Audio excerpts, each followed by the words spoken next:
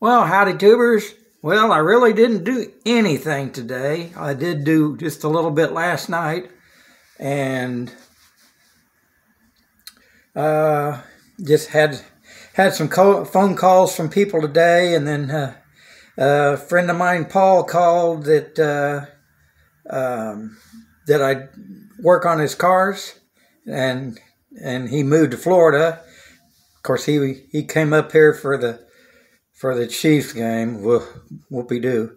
I don't know why. But anyways, he came up for that, and then he left today, or supposed to have left today at 4 o'clock to go back to Florida. So I told him, he went and picked up the transmission that he ordered, and so I will be going over there tomorrow and taking the transmission out of his 67 Chevelle big block with Teleram and 2 4s and awesome car that I've worked on before.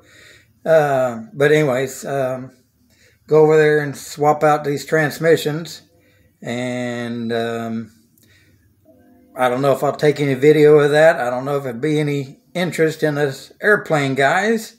But anyways, let's get to the Ultra Cruiser. Oh, and one of the subscribers said something about, one guy said something about pointing at things was a pointer or something. And so I thought, well, that was a good idea. And then another guy said, oh, shoot. Hang on, let me think about that. I got it. That didn't take long. He said instead of putting UC when I do a video about the Ultra Cruiser, to put Ultra Cruiser, because that might, the title of your videos really makes a difference. I noticed that when I went to Oshkosh, because if I put Oshkosh on the video, boom, it got a bunch of hits. And then, of course, when I put Mike Patey on there, it got bunches of hits. So maybe I just need to put Ultra Cruiser instead of UC, and then maybe I'll get more hits, because it's been a long time since I've gotten videos that are, you get on YouTube and you get a notification that, hey, you want to look at this video or something. I haven't got one of them in a long time, but I know I'm rambling, so let's get to what I did. One thing I did yesterday was I took out this rudder pushrod tube and bent it, as in put an arc in it. And when it was straight, of course, it took up a little bit more of your shoulder room or something. And since it was straight, when it came through here, it pushed this over. And so I had to pull this over. Let's see. Yeah, I had to push this over to get to it. But now with it in there like this, I might be telling you wrong there. But anyways, it's not as bound up here as it was by having that slight bend in there. And then just for the heck of it, because I will be taking it back off. All right, pretty sure I will. But anyways, so because I still need to get to, and I still could, but I still need to put that bolt in. Well, the bolt's in there. I still need to put a nut on there and tighten the nut on the rod end. But I just thought, well, I did go ahead and drill out the rest of those holes in there in bulkhead B, and still got a vacuum out in there. But at least it gives you a look there. I should have brought down let me go get it. Let me go get the windshield bow. That's almost like magic, isn't it? I say I'm going to get it, and boom, there it is. So, let's see how this goes.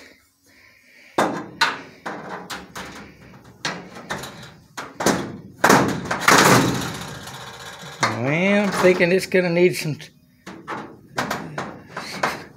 Guess I'll get you over there with you to see. Well, kind of hard to do with one hand.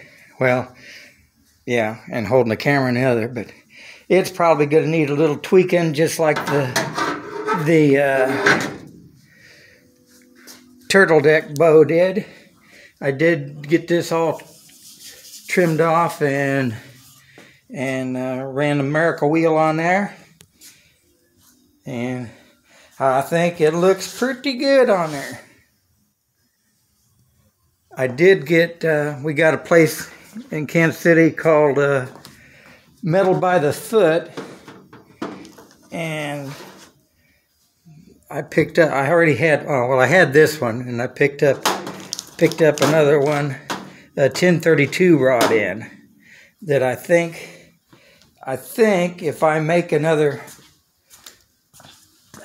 push rod out of 1/2 inch solid and take these 1/4 28 rod ends out of there and just drill it and tap it for 1032, I think I might be able to save a little weight there. Of course, I'll take that off. When I take that off, I will weigh it and then weigh this one when I get done and see how much I saved.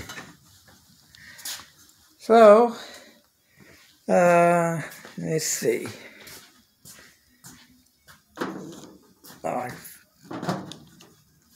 charge this thing, this Osmo. Where's that name at? Well, I know I've seen it somewhere, because I told you guys it said Osmo. It's DGI. Well, I know I've seen it say Osmo on it somewhere.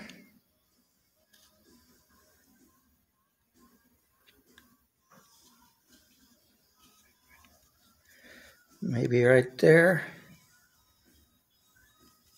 No, I've seen it in bigger letters. But anyways, oh, there's where it is. I knew, I thought I had a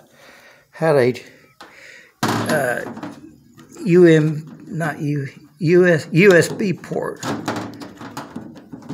where you can plug USB into there and then run a wire up, and it also, I guess, run your camera or something, or power up your camera with a battery. But I found out that this is that mini C, or whatever they call it, mini USB-C or whatever. It's the same plug that charges my phone. So anyway, so I charged that up.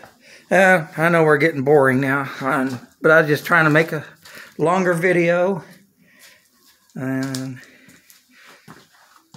show that pushrod tube in here.